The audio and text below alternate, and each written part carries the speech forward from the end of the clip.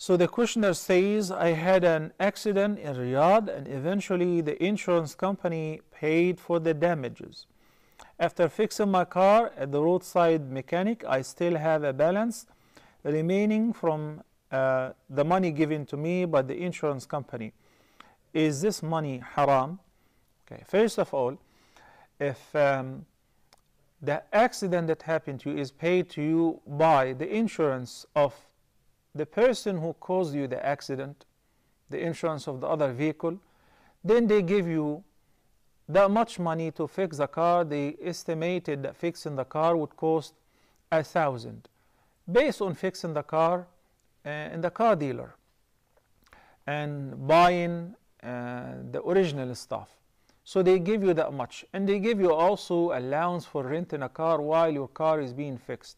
So you collected this money, and instead of fixing the car at the dealer, you fixed it at a roadside mechanic, as you said. So the remaining balance is yours because they gave you the cash to fix it for a higher price, and instead of that you fixed it for a lesser price, and you were happy with the lesser value, or the imitated materials which were replaced in your car. So this is your issue, no problem.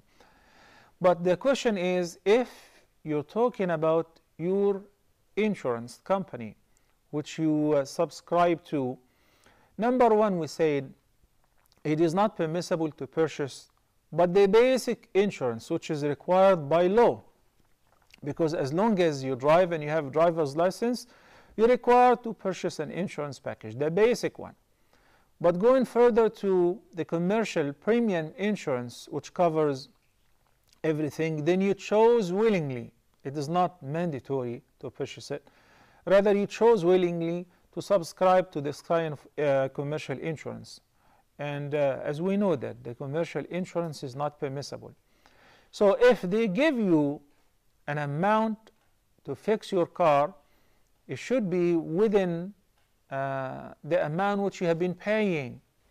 So if you, for instance, if one's car is totaled and he had only paid once or twice or several payments, which is not even a fraction of the compensation that he received, this is what is considered as gambling. The opposite is always true. If somebody been paying forever and did not get a single car accident, and then he quit or did not make the payment, and he lost the policy, the insurance policy, so his payment for the past 10, 20 years have been wasted.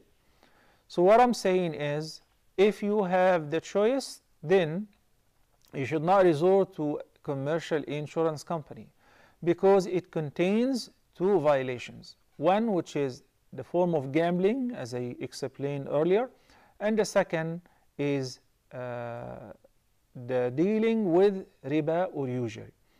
So if they give you, like now, alhamdulillah, somebody recognized that I'm not supposed to purchase the premium insurance from a commercial insurance company, and he repented. So he was given a compensation for an accident within the amount which he has been paying.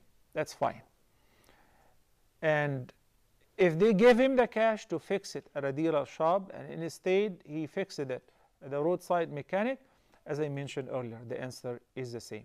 But he is not supposed to take extra than what he had paid. May Allah the Almighty guide us to what is best.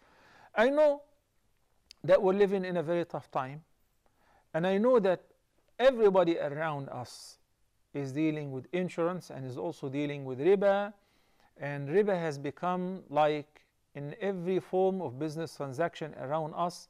But we should try our best, especially when we have the choice. We should try our best to please Allah the Almighty and to abstain from what He has forbidden. May Allah guide us to what is best.